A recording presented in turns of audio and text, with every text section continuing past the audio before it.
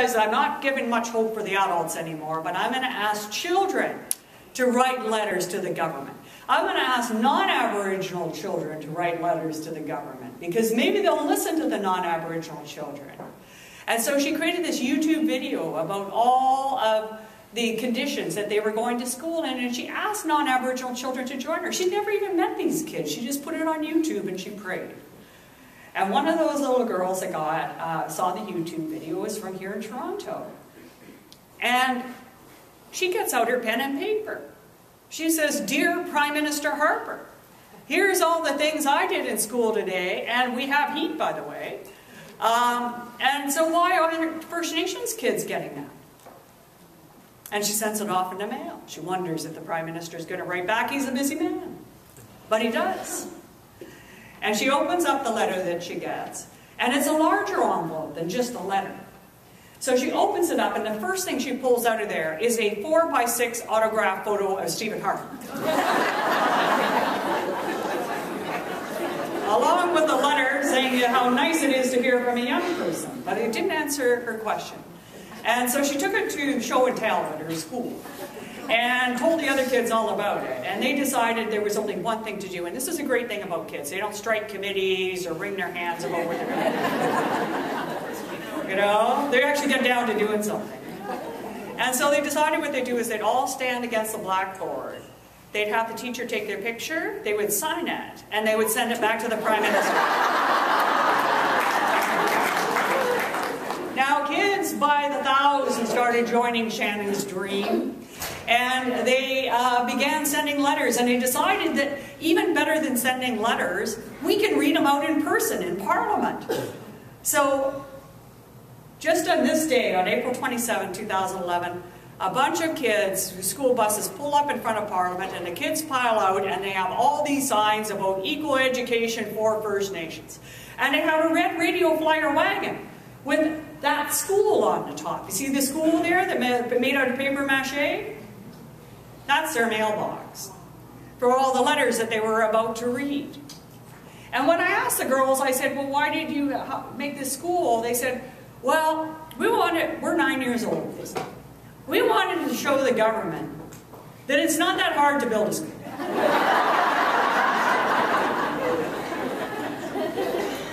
So people weren't convinced. People don't think the kids really understand a lot of these things. And this one little guy who has some different special needs. He's a very special boy, very special boy. But he was one of those children who felt that no one ever listened to him. Why would anyone want to listen to a child like me? So he wrote his letter, but he kept on throwing it into the trash bin. And every time he'd throw it into the trash bin, the teacher would come and get it and put it back and say that, "You know what, I'd really like you to read this letter." He'd throw it back into the trash bin again. You all have all those kids, don't you? Well, on the fourth try, he finally decided he would do something courageous, and he is one of the first kids to read his letter on Parliament Hill. We talk about heroes. Harry's one of mine. He gets up there and he says, "Dear Prime Minister Harper, do you have a cat?" He says, "I have a cat. His name is Micah, and he's a boy, and he is black." Harry's a rock collector. Likes to polish up the stones, so everything in his life that's sacred to him, he names after a type of a rock. And he gets right down to business. He says, "Stephen Harper, listen to me. If you do not build more schools, you're going to create a crime wave and lose all of your money. Because kids who cannot go to school will not be able to get jobs when they're bigger. But they're still going to need money, so some of them are going to have to steal it.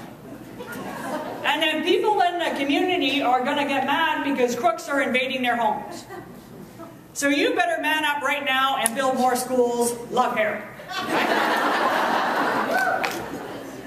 So Shannon herself, her whole thing was filling up with mail. But she was 13 years old and she dreamed of being a human rights lawyer. There was a high school in her community, but it's so underfunded. There's no way that she'd ever become the human rights lawyer that she wanted to be.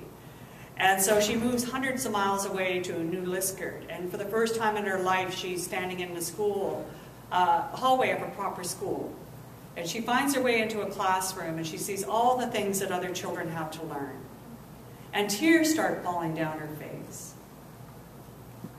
And when she's asked why, she says, I wish I could live my life over again so I could go to a school as nice as this. It was only a few months later, late night on a highway on her way back to school, the school she would have never gone to had it been properly funded in her own home, that she tragically dies on the highway in a car accident. The children she inspired were, of course, devastated at the loss of their great hero. But they created a Facebook page that night called Shannon's Dream. And they pledged that they will continue to write letters to the government until every First Nations child in this country gets a safe and comfy school, as Shannon wanted, and an education that prepares them for their dreams. And those children have returned to Parliament twice a year with 1,000 or more letters, and they are writing them from daycare on up. There is a bunch of 4-year-olds. People say kids need to be a certain age before they can understand this. There's a bunch of 4-year-olds who had decorated hearts about what every child needs to be happy. And their wonderful early childhood educator had them come up and then pin them to a clothesline.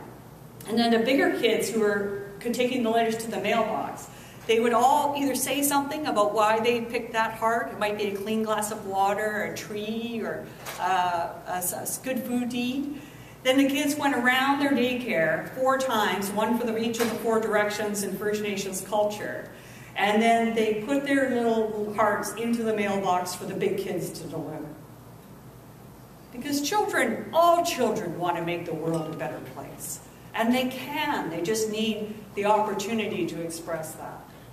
And you can go on. We have all kinds of educator resources for Shannon's Dream. So not only can you sign up as individuals.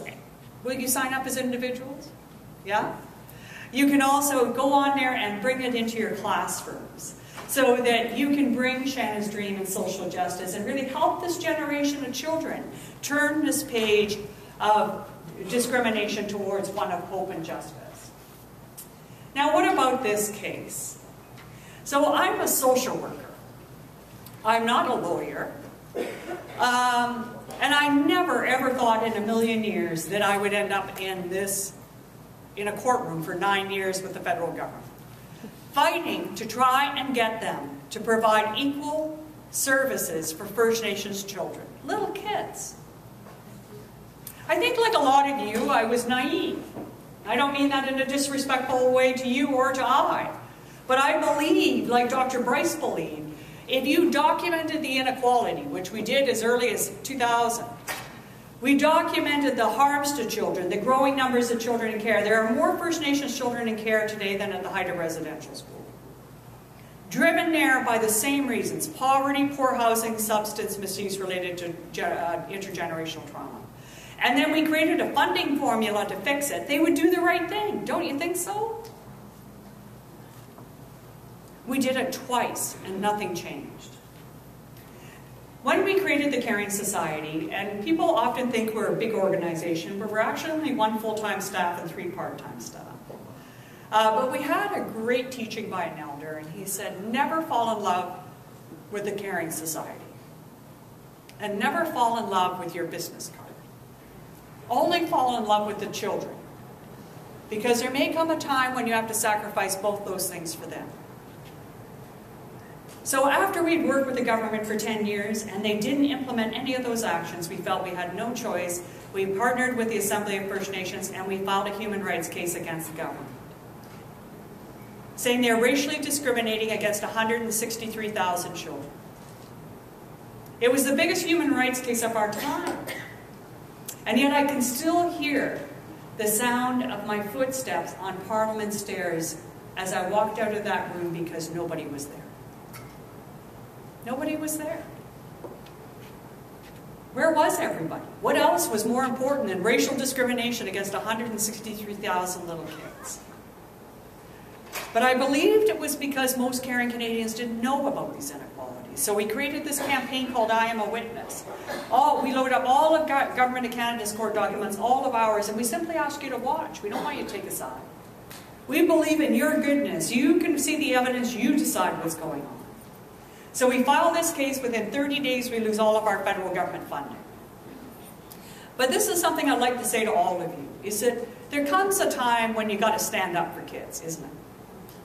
And we filed that case. We had $50,000 in the bank. We knew we were going up against the biggest law firm in the country, the Department of Justice. And we expected they would fight it vigorously, and they did. But it took me back. So any reasonable person is what I'm saying. Any reasonable person would have never done this. But it was really due to my aunt. When I was 9 years old, how many people remember the good old Eaton's catalog? All right, that makes me feel better. So every Christmas, I'd circle the Easy Bake Oven. And over the years, I would increase the number of circles, hoping somebody this year will listen. I sent it off to my aunt. And then her Christmas parcel arrived, and there was something that looked a lot like a book. Not an easy bake. So anyway, I was taught by my mom, be grateful, and I rip it open, and it's this thing of poetry. I wasn't too impressed with it then. But it included a poem that came back to me that day when we filed the complaint. It's about faith. Not religious faith. Although for some of you that might be the same thing. Something else. It has a definition of faith. It's a poem, and it says, when you reach that place where light turns into darkness, there will be something solid to stand on, or you will be taught to fly. So we stepped across that place where light led into darkness. And the something solid to stand on, or you were taught to fly, came in the mail. It was a letter with pencil crayon on the outside. The very best letters I receive have crayon and pencil crayon on the outside. They're the ones I opened first. And as I walked to my office, it shook. And when I opened it up, it said, "Dear Cindy, here's some MUNY for the kids. Love, Ella." And inside was $1.67 from her piggy bank. Children have been the largest donors to the Caring Society in terms of numbers. We never ask children for money. But children see when something's wrong and they want to do something right. And I knew with that $1.67 that somehow we'd be able to hang in there. So for the next 6 years, the federal government spent at least $8 million trying to get the case derailed on legal technicalities. But on February 24th of 2013, it went to trial. It is the first time in the world that a government has been on trial for its treatment of a generation of children, before a body that can make a binding order. And do you want to see some of the evidence? Yeah. So before I get there, though, I want to say these are the ones that showed up at the hearings first, the witnesses. The first few years in a courtroom, there was really nobody there.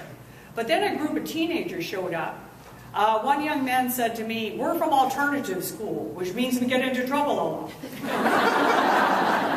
I said, "That's okay, because so do I." And he says, "Sometimes we deserve it, but sometimes it's the systems that need to be in trouble, because they're the ones that are causing the harm. But you're doing that, and you want our help, so that's why we're here." So they went and came back the next set of hearings with their friends in T-shirts. And when those friends in T-shirts met up with the Shanna's Dream Job, we had so many young children coming to the hearings that we would have to book them in shifts. Can you imagine being Canada's counsel and turning around and seeing those kids? How would that make you feel arguing that case? And what statement does that make to all of us? When it's really, this is the average age group that showed up to watch the trial. And what did they understand?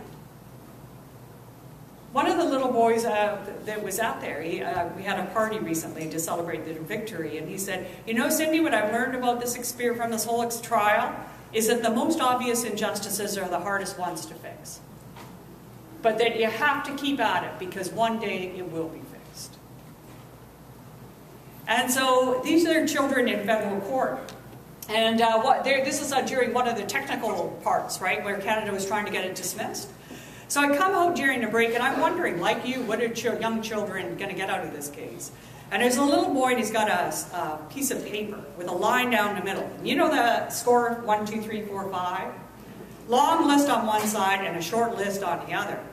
He says, Cindy, do you know what this is? I said, no. He said, well, the long list is when the judge asks the Canada people a question. And the short list is when the Canada people answered the judge's question. So this is the evidence, some of the evidence the kids saw. This was actually Indian Affairs website in 2007 when we filed the case. And you can see there, this is their own website showing that they admit that their funding approach is significantly flawed, and that it's not allowing First Nations agencies to deliver a full range of services for children. And at the bottom, you can see there, it's contributing to the growth rate of children in care, right? So this is the government itself saying that, and yet it's not taking the action needed to help kids. This is a more recent document. This is one from 2012. I could have showed you dozens of these, where it shows how much they think the shortfall is, right? And so they have all this information in the background, and this is a significant amount of money, but the real problem is that it's driving First Nations children into care. One of the documents that took my breath away, there were a couple of them, but it described that the funding situation was woefully inadequate, was one document. Another one said it was creating circumstances that were dire, where children were far more likely to die. So it's not as if they didn't know inside the government that this was a problem. And this spreadsheet counted up the number of nights that First Nations children were spending in foster care on reserve between 1989 and 2012. And some of you already know that First Nations children are 12 times more likely to end up in foster care than other kids. But really, that's not a very helpful way to think about it. It's not the way kids think about this. They think about, how many nights till I see my mom? And that's what this spreadsheet was about. And if you added up the number of nights First Nations children on reserve and in the Yukon spent in foster care between those years, 1989 and 2012, it was 66 million nights, or 187,000 years a child. That's the cost of doing nothing. And they also knew that there were inequities in services, where First Nations children would be denied services available to all others. This is one developed by Health Canada and Indian Affairs, where they're showing that a child off reserve, they're comparing a child on and off reserve in this jurisdiction. And the child is a child with a disability, and they require a wheelchair, a lift, and a stroller. If that child is a non-Aboriginal child off reserve in a low-income family, they get all those things when medical professionals say they need it. But if you're that child on reserve, you get one of those devices every 5 years. And the lift has to be self-installed. Now, I'm not a doctor or any kind of healthcare professional, but even someone like me can figure out that kids grow. And what sense does it make, first of all, only giving them one piece of equipment that they require? And second, why would it wait 15 years? And I remember being puzzled by this when I was a line worker in the Squamish Nation. There was a little boy who needed a standing frame that was held together with duct tape. And the federal government told me that he'd have to wait another 3 years because it wasn't his time yet for a new piece of equipment. And I'm thinking, really, where am I living, right? Like, really? Like, I'm a taxpayer. I don't think there would be any revolution in the country if the federal government spent the money replacing a standing frame with duct tape with something that was safe for kids, right? I don't think there's any scandal with that. There's something called Jordan's Principle, which was passed in the House of Commons, that said that First Nations children should not be denied or delayed receipt of services because of bickering within Health Canada and Indian Affairs or with other levels of government. And this is Minister Valcourt. There was a report that came out authored by UNICEF that showed that these disputes are happening all the time. Children are being denied orthodontic services, occupational health and therapy, speech therapy, prenatal care, you name it, right? This is the day after that report came out in 2015, and they're still denying these things exist, even though that report came out, right? It's so crazy, and all we wanted is that these little kids to be able to access services on the same terms. So this child welfare case, the tribunal, deals with Jordan's principle too. Now you're the federal government, you're arguing this case, you have fought it tooth and nail for 9 years, and you're at the closing arguments. Things have not gone your way, your own documents are going against you. And even worse, your own expert witness agreed with the other side. They hired KPMG to try and refute our calculations of the shortfall, and KPMG came within 0.025% of our calculations. So we actually filed the KPMG report as evidence on our side of the case. So thanks to the federal government for paying for that report. But they had no expert witnesses. Nobody would testify. So they're at the written arguments, and you can read the full document. I really recommend you do, right? It's on fnwitness.ca. And this is the nugget of what they're saying. They're saying the complainants are relying on our own documents, really, to show that this discrimination exists. But really, these documents shouldn't be taken to be true, necessarily. And even if they are, they're not our documents, like not ours as in Canada's documents. They are the personal views of employees at given periods of time. I think the thing that was most shocking, other than having had to bring this case to get the government to treat children fairly, was the idea that over the 9 years they never once advanced one argument that what they were doing was in the best interest of children.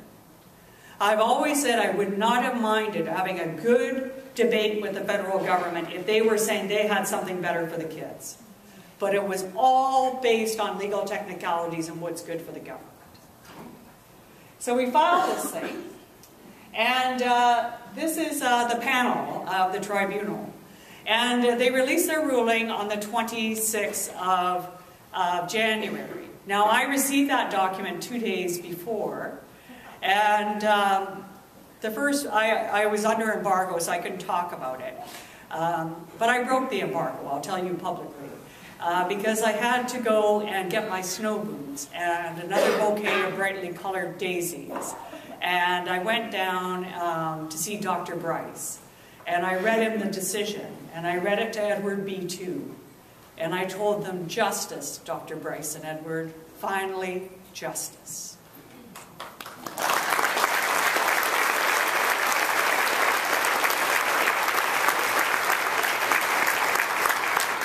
So overall, the panel found the Government of Canada's position unreasonable, unconvincing, and not supported by the preponderance of evidence. I think there are many people in the First Nations community, and certainly the children themselves, who could have told them that a long time ago. But the tribunal panel did order the federal government to immediately stop the discrimination and to immediately properly implement Jordan's principle. Unfortunately, the federal government has not taken any concrete steps to implement that decision. Nor have they advised us as parties that they are ruling out an appeal. So it's really critical that you are engaged in this issue and that you stand up and that you write to the Prime Minister and tell him to act on those immediate first steps. Because we have gone through the previous reports we have done that they agreed with and said, here's some things you can do right now that will eliminate some of the most egregious harms for kids. Won't fix the whole problem, but let's make a few of these lives easier. And then we can work on the other issues. And there's a little girl I want you to mention. Because when this decision came down, the federal government reached out to me, and I've been happy to talk to the federal government. I told them about Kennedy. She's a little girl in Alberta. She has a tumor in her eye that had to be removed.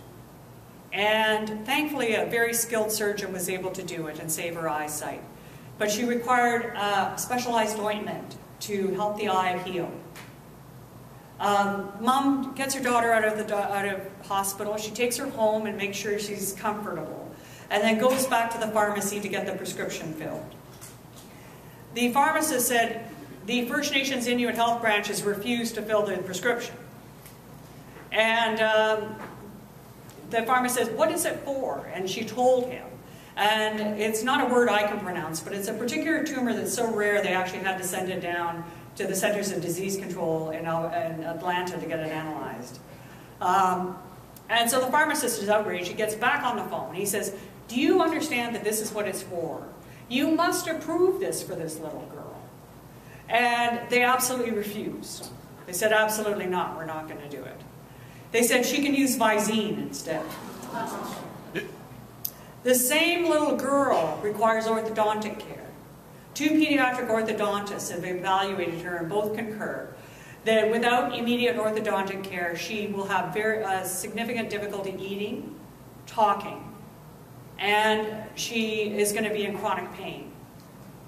If they don't do it soon, of course, because she's a growing girl, it'll get to a point where surgery is the only option.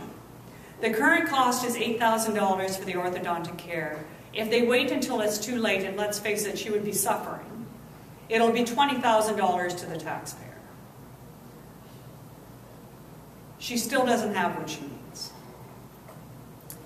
Now, I don't know of any taxpayer of any political backing that is going to get upset if Kennedy gets her eye drops and gets her orthodontics. Are you with me with that? Can you let the Prime Minister know that too? Because words are not enough when it comes to kids. You got to do something. You got to listen and you got to do something to change their lives, right? And they look to us, they count on us as adults to stand up for them. And so the little kids that I work with, this is them just last week on Have a Heart Day. They were back writing letters. They were honoring Shanna's dream. And one of them got up to the podium, and this child now has been involved in this for half of his life, he says. I've been doing this half my life. How many more letters am I going to have to send? He says it's time for these people to get off of the couch and actually do something, right? And I think that's right.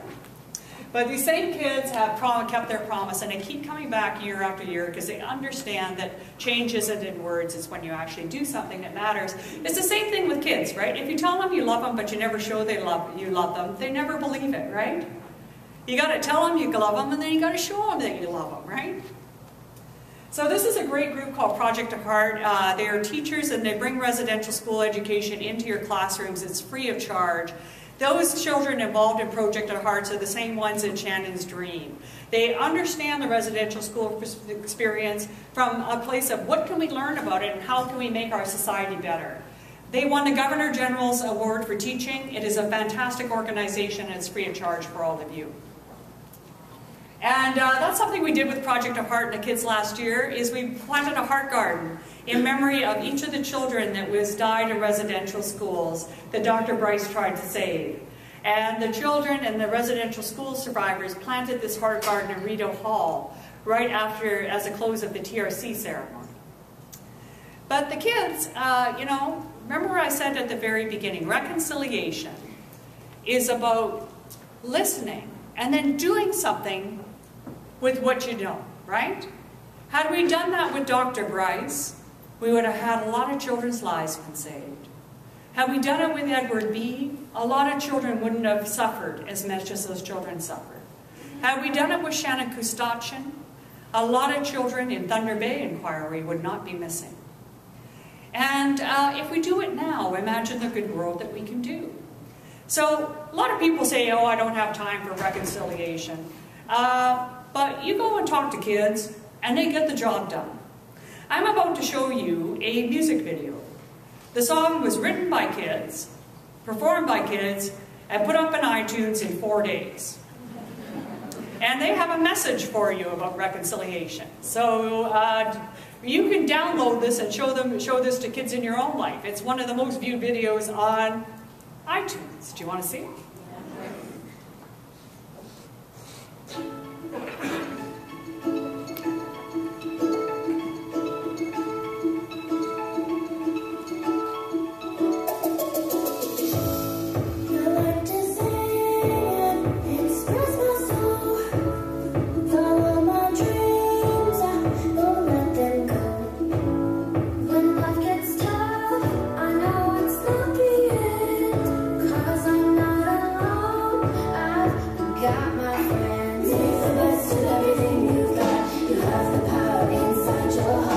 So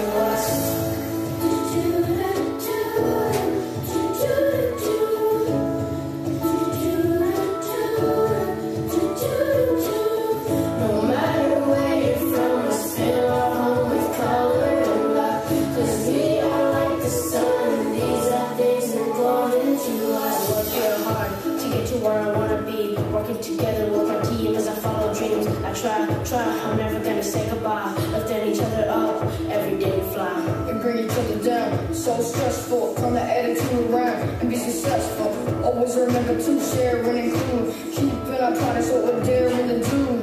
My friends I like to support. I know that life is too short. I wanna reach out and change the world around me today. I wanna see progress, cause all I'm seeing is the nonsense. This is the process, so I'm running with my people and we got this. Our love is the food for the thoughtless. Make the best of everything you've got. You have the power inside your heart. Let's tell the world that we're all the same. And we're together when we all feel pain. Let's make the best of every day we see. Combine the colors of you and me. Let's tell the world, let's tell the world just about just what we can be. Hello, hello, is anybody listening? Bonjour, bonjour, to everybody living here. Watch out, our home is filled with color and love. Wake, wake. These are things important to us.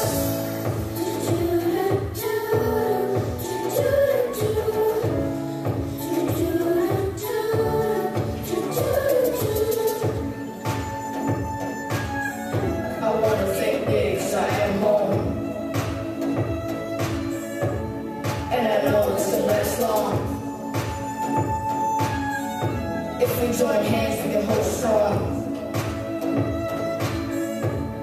As our history goes on. Make the best of everything you've got. You have the power inside your heart. Let's tell the world that we're all the same. And we're together when we all feel pain. Let's make the best of every day we see. Combine the colors of you and me. Let's tell the world, let's tell the world just what we can be. Hello, is anybody listening? Bonjour, bonjour, to everybody living here. Watch out, our home is filled with color and love. Wake, these are things important to us.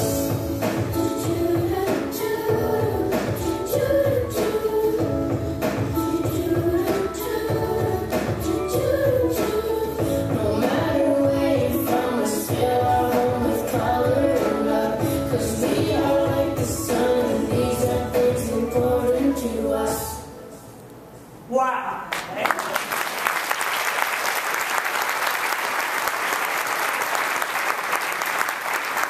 Kids to change the world. What they're looking for is they're wondering if adults can change it too. And I think that each and every one of you can change the world. You're going to have to do something. You're going to have to support the end of this inequality. And if you do, and if you teach the generation of children that you love and care about, that the world can be different if they just make it different, I think there's a little girl somewhere up there who loves blue flowers that will be shining a light on all of us. Thank you very much.